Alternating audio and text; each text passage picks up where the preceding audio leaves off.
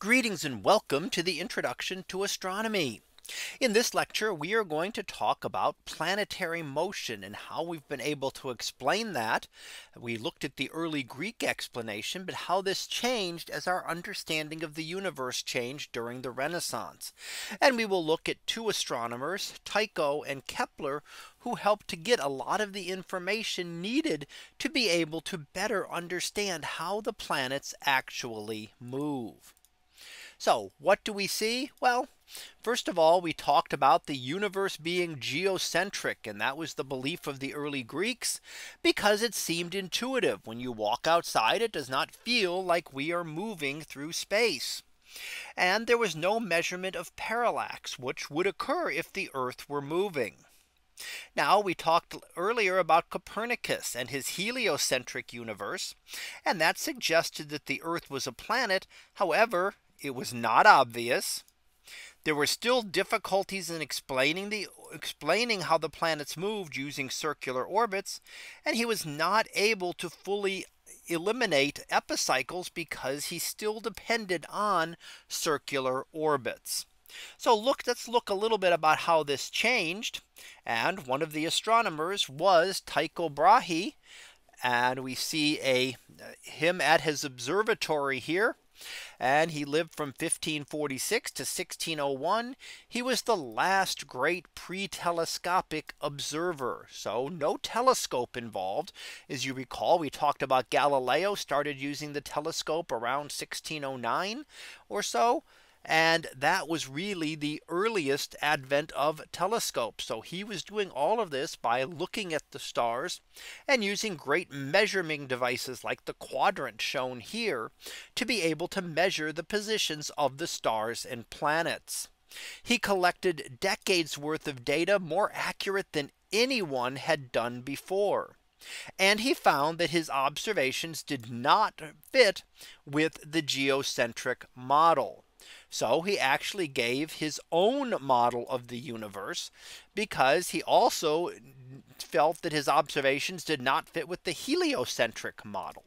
So let's look at briefly at what he did. And the model that he gave us was something like this. So there is the Earth at the center. So Earth was still at the center of his universe. The sun orbited around Earth, but the planets orbited around the sun. So what does this do? Well, it explains some of the motions of things like what Galileo would eventually find with the phases of Venus, even though that had not yet been discovered at this point. And that explained that Venus would go through a complete cycle of phases. It explained the lack of parallax because Earth was not moving. So sun and moon orbit Earth. The planets, however, orbit the sun, and then there is the great sphere of the stars out there.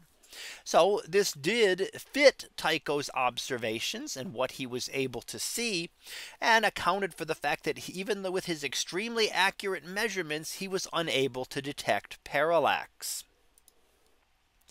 Now, working for Tycho was Johannes Kepler, who was the mathematician who analyzed the data. And he was able to explain planetary motion in a much simpler manner. So he was able to explain planetary motion by getting rid of these two things, getting rid of circular orbits and uniform motion, which had been the belief since the time of Aristotle. So he was getting rid of things that had been going on, that had been believed for well over a millennium, pushing up to almost 2 millennia, that we had believed that everything in the sky moved this way. And he gave us 3 laws of planetary motion that we will look at over the coming slides. So first, Kepler's first law of planetary motion states that the orbits of the planets are not circles, but are ellipses, with the sun at one focus. So what is an ellipse? Well, we show an ellipse here. How can you can draw an ellipse by putting 2 thumbtacks in a piece of cardboard and using a circular piece of string, so a string tied with a knot, and then putting a pencil there. So all the points on the ellipse are equally distant from these 2 points. So if you add this length And this length, no matter where you put that point on the circle on the ellipse, you will get those two. Now it leaves us with a number of different parts of the ellipse. The center right here at the central portion, as you might expect. There are two foci labeled F1 and F2 in the image here. And then you have two axes, whereas a circle has a diameter, an ellipse has a major axis, which is the larger region, larger axis going across, is the furthest through the center, and a minor axis, which is the smaller, shorter region that goes through the center. So when you go the shortest possible and the longest possible, you get the major and minor axes. We also have ellipses will also have an eccentricity depending on how squashed they are. So what do we see? Well, let's look at some ellipses here. And we have an example of some ellipses here. Let's clear that. And we have an ellipse of zero, an eccentricity of 0 is a circle.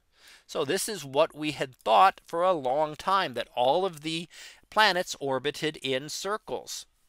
As the eccentricity gets larger and larger, the circle gets more and more squashed. But note how you don't really see much of a difference for a while. It's hard to tell the difference between even E equals 0.2 or 0.3. Just looking at that, it still looks like a circle. When you get up to things like 0.95, you do see these. Now most of the planets fit in this range, this first row. So in fact, all of the planets will fit in that range. Mercury being at about 0.21 is just a little bit more elliptical than this. However, we could look at orbits of things like comets, which do have much larger eccentricities.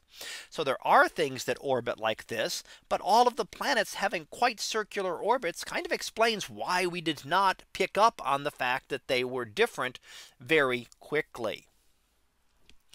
Now, so that's his first law, said that not circles, but things orbit in ellipses. His second law stated that a line joining the planet and sun sweeps out equal areas in equal intervals of time. What does this mean? Well, it means that the planet is changing its speed. So in going from 1 to 2 here takes a certain amount of time, and going from 3 to 4 takes exactly the same amount of time. And the area of A here and B here are exactly the same. So you have a long skinny sector here, a shorter fatter sector here, and those are exactly the same amount of area. What it's really saying is that the planet is changing speed, moving faster when it is close to the sun. We call that perihelion over here, and moving slower when it is further from the sun at aphelion. So the planet is changing speed. Let's take a look at that, how that works. And here we see a planet orbiting, and watch as it comes closer. You see it speed up and then it slows down.